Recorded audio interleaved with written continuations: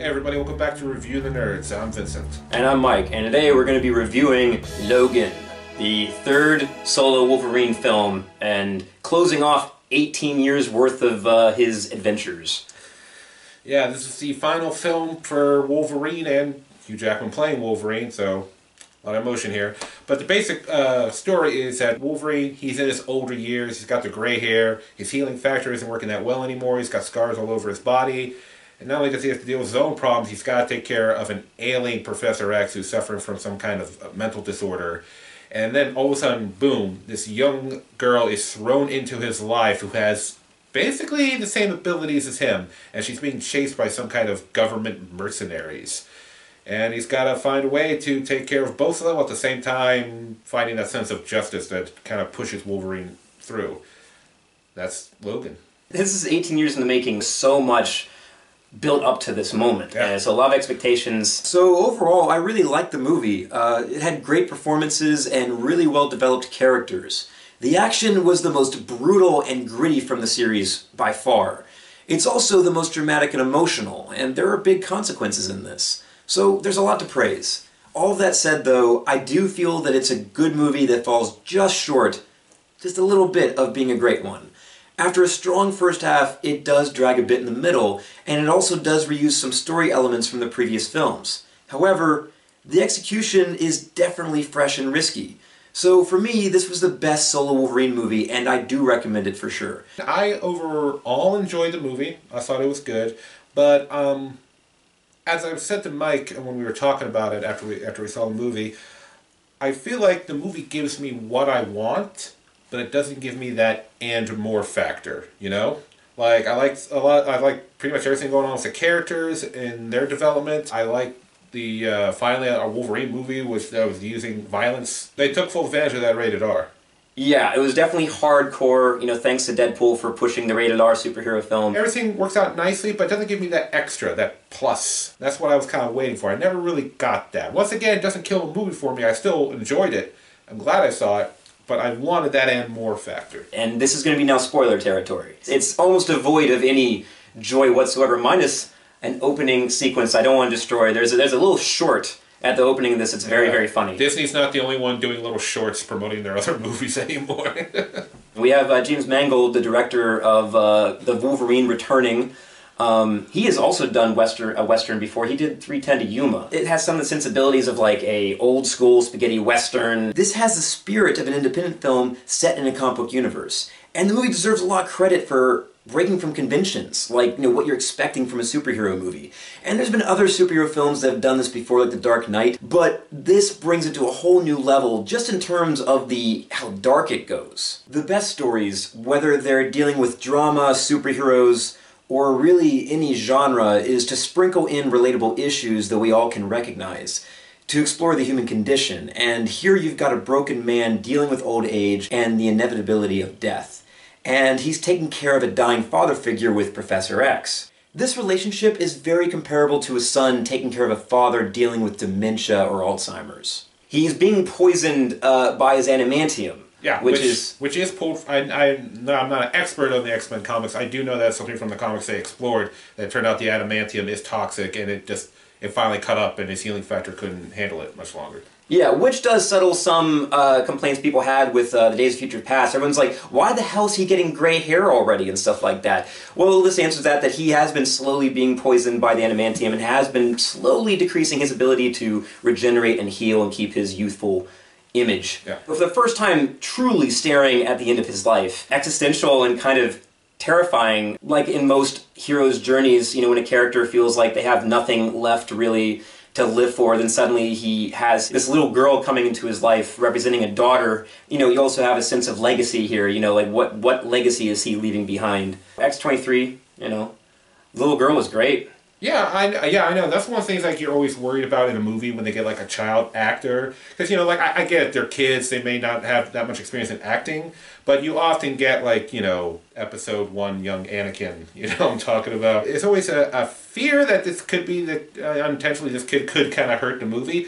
But the actress, who I believe her name is Daphne Keane, I believe her name is. She did a really good job, and she doesn't really talk throughout most of the movie. They do that kind of like kid who's traumatized and doesn't talk thing. Which is a little cliche, because there's a certain point where she does talk, and he's like, "You talk?" Yeah, and like, she can speak Spanish. I did like the point, though, where she just started talking like nonstop. He's like, "Shut the fuck up!" Yeah.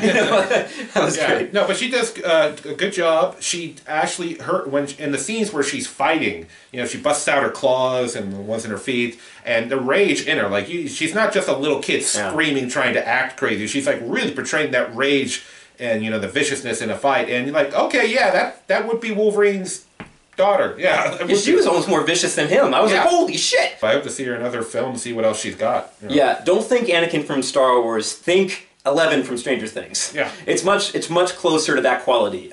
She's great, and her chemistry with Hugh Jackman was great. Yeah. And speaking of acting, the acting in this in general is fantastic. Yeah, I don't think anyone did a bad job. I would say this is probably the best acting in the whole series. Hugh Jackman is delivering, I think, his greatest performance. I mean, you just really get that sense of, I think he's just given up. Yeah. Completely. He's just ready to die. Stephen Merchant was also, a cool character that was in the beginning. He's this guy who's like, can track other mutants, and sunlight hurts him. Caliban. Yeah, he was cool. Also, Patrick Stewart, man, just... solid.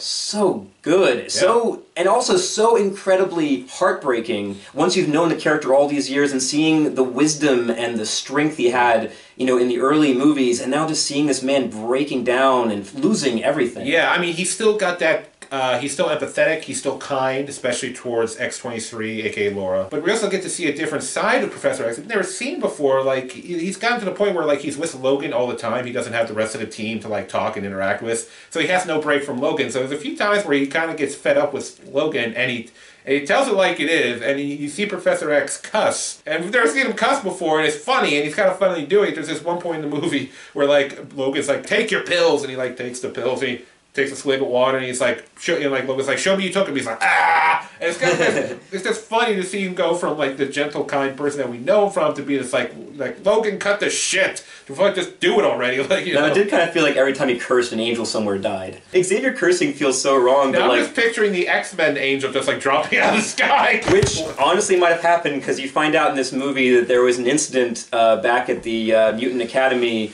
that they don't totally ever get specific about, but it was some kind of disaster where certainly some X-Men, it sounds like, died, if not all of them, but they never totally explain. Yeah, because like the seizures that Professor X has sends out some kind of psychokinetic wave that paralyzes, and if he doesn't pull out of it in time, you could die. So yeah, there's indication that Professor X may have killed part or the entire team, which is a switch up from how it was in the Old Man Logan comic, because in the Old Man Logan comic, doesn't Wolverine accidentally kill the team? Is that how it goes in the comic? Yeah, that's in the Old Man Logan storyline. Yeah.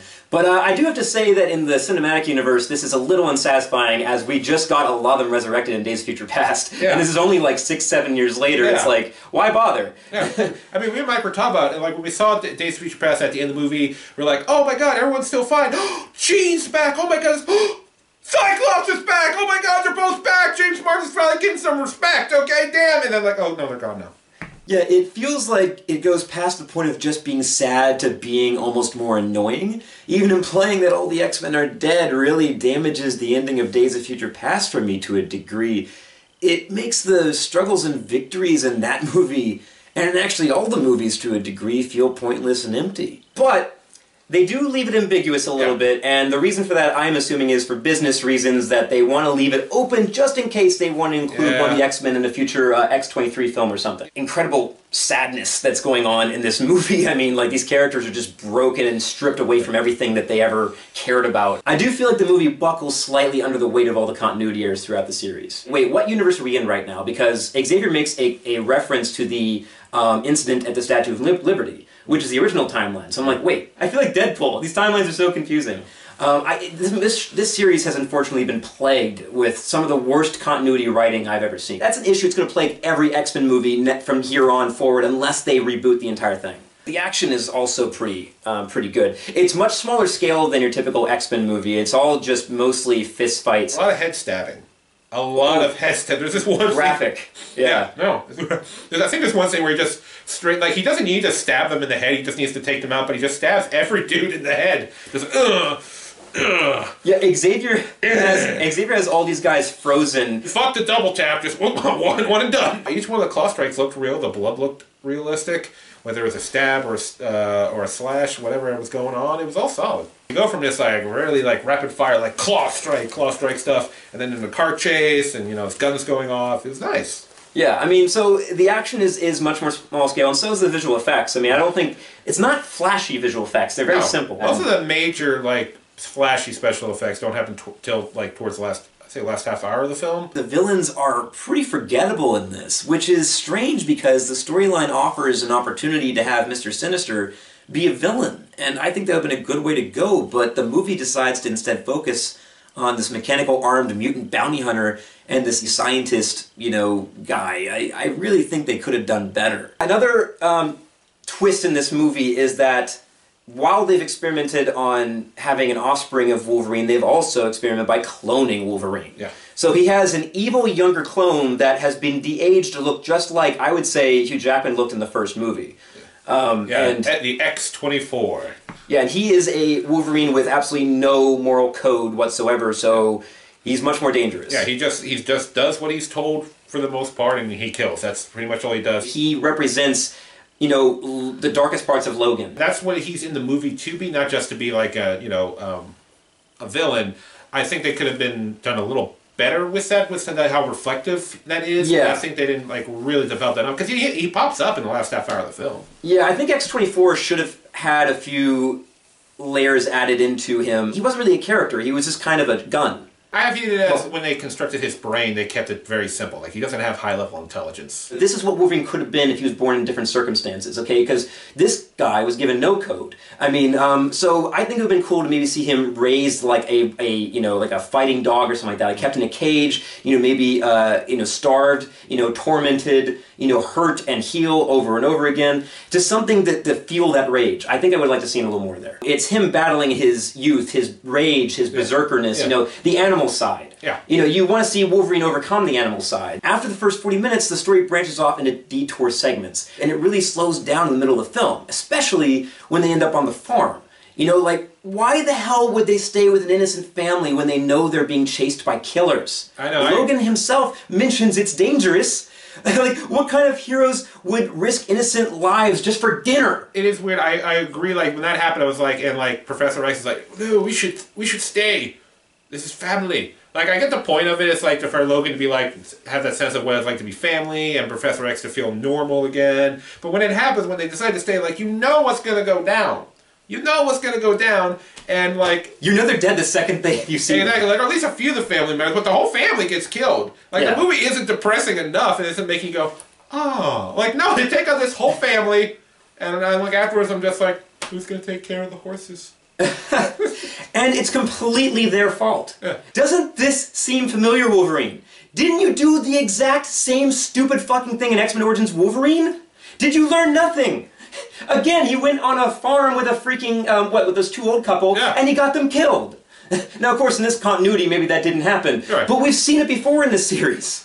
You know? Logan needs to stay away from farms. And what is it lately with superhero movies detouring from the main plot to waste time on a farm? Hello, Age of Ultron, Avengers? My biggest criticism is that the movie made some of the same mistakes from the previous films. Okay. For a film that's being praised for how original it is, it really reuses a lot of plot elements. This movie once again starts off with the Wolverine being lost and broken, isolating himself from the rest of the world, and again his past catches up to him, and someone asks him for help. Someone who's asking him to be the Wolverine one last time. It involves him protecting someone again, and two of them going on the run from the bad guys again. The bad guys are once again involved in mutant experiments. Again, once again, Wolverine fights another adamantium-wielding henchman. Once again, Wolverine is weakened by some kind of poison that disrupts his healing abilities. There is a lot of repackaging of already used plot elements in this. I think that is a problem. I mean, it's not like I don't notice it. I mean, he's trying to find his purpose again. It's original in its presentation. Yeah. Like, I can't think of another superhero movie that's as grim and dark as this, okay? Definitely in its presentation, but in its plot and narrative, oh, very similar to other stuff. I think maybe they're trying to get away with that because, like, as we've said, very character-driven movie. And when you got good enough characters, the story can... Like, I've always... like, characters and story are...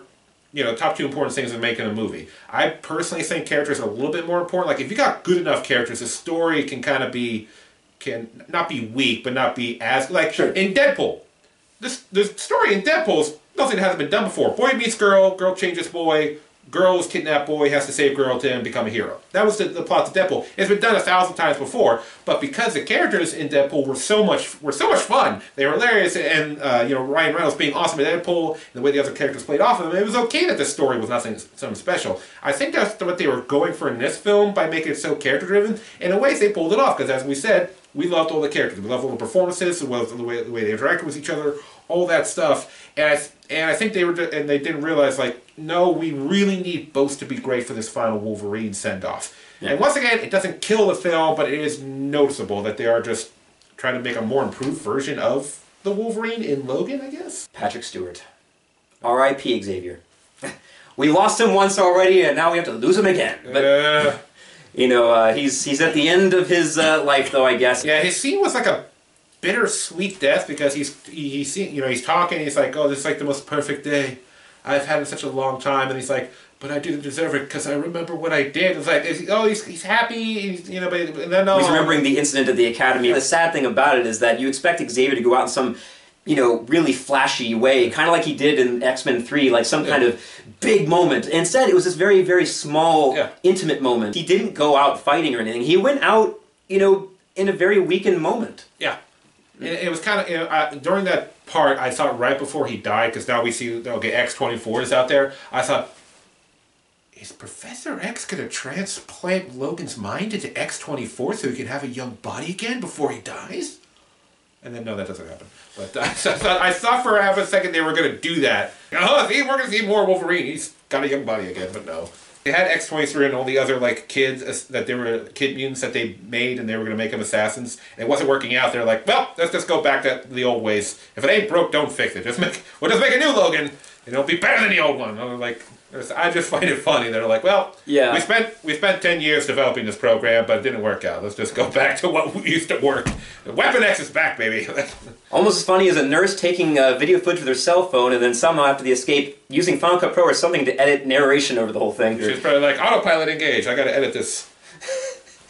Wait, hold it, it's rendering. The cell phone thing was very, very spoon-fed exposition. It was like, okay, let's catch you up to speed and everything that's going on. Yeah, I think it would have been better if they just had the kid tell the story. Like she doesn't want to open up, and then she starts crying, and she's talk about all the kids. Give him a reason to be sympathetic towards, the kid. But it could have been done a little bit better. It's not horrible, it's just, At the end of the movie, Logan and X-23 team up with a whole bunch of other kids that have escaped from this facility, and each one of them has some kind of unique ability. Some of them were pretty cool and brutal, some of them. Yeah, some of them, like one girl could control plants and wood and stuff, and she sent wood shards into this dude, lit him up like a porcupine.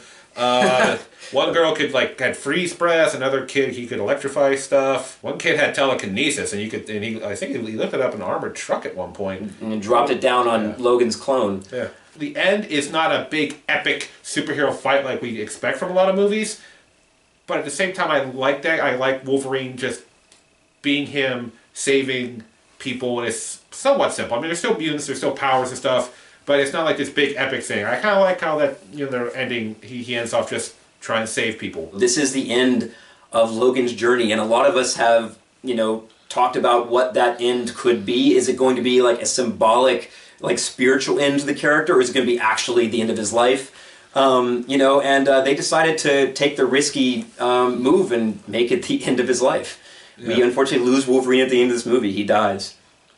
Yeah, he dies going out how you want to see Wolverine, saving people. He doesn't die going out fighting like Galactus or something. He's just a man who has had a rough life, and he's not always the best to be around, but he does generally care about people and wants, to help them and save them. And when he dies, he's got X-23 next to him. She's crying.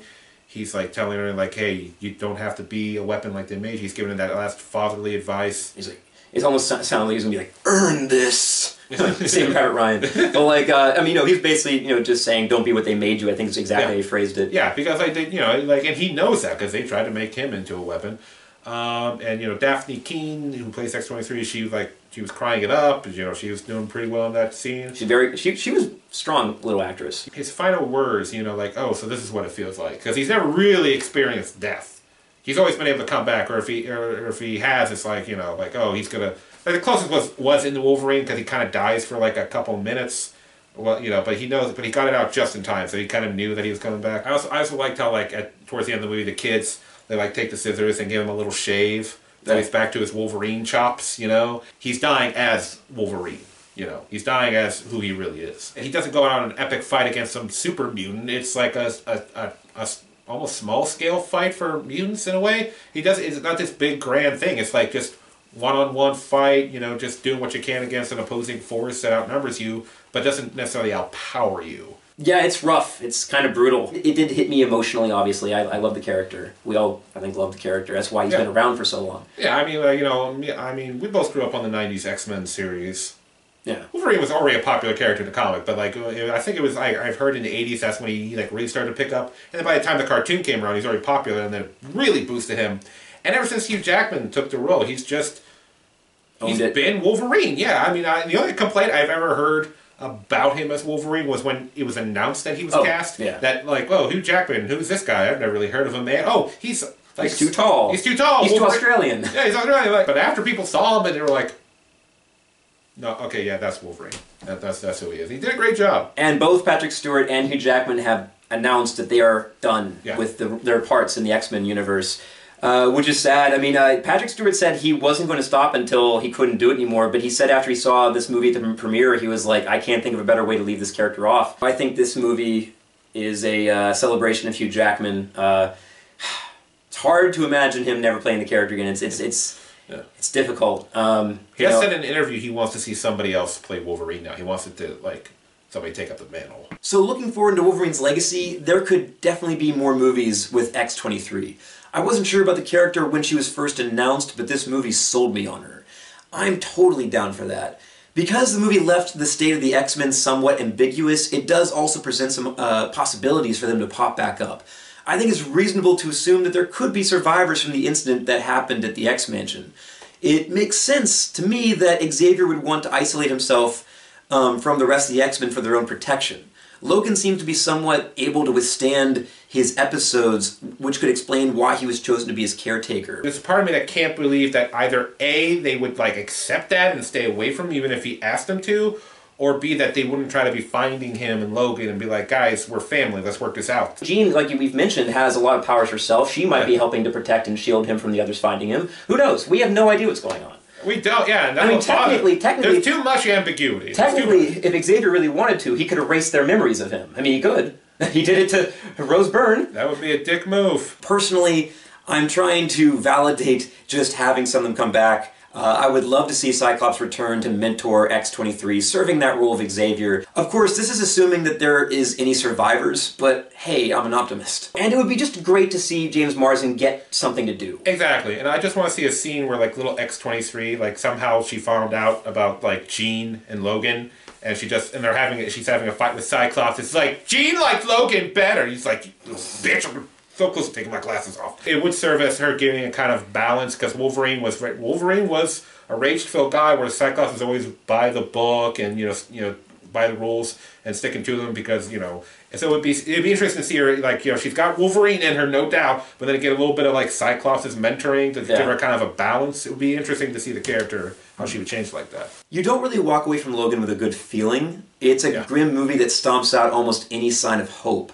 It's heartbreaking in the end because after almost 18 years, it's like watching a good friend die. So if you're looking for some fun escapism, then this will probably let you down. But if you're looking for a story that challenges you and handles the material in a way that's unlike any other superhero film, then you should be engaged.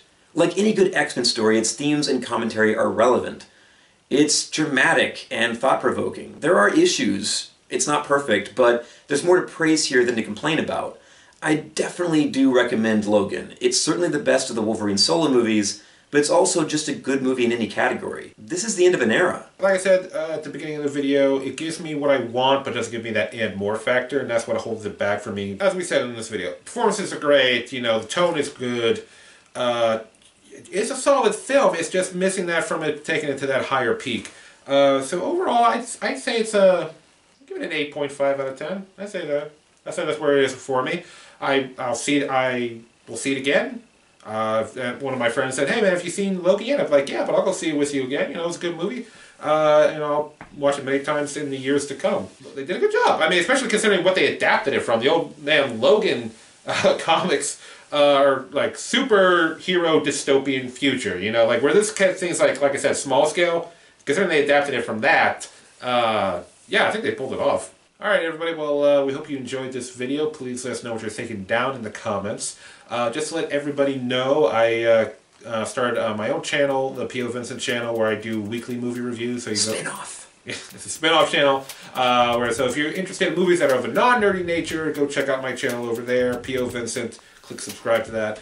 But still, there's still Review the Nerds here. So if you enjoyed this video, click that subscribe button. But until next time, I'm Vincent. And I'm Mike. And this has been Review the Nerds. Catch you next time. Nick.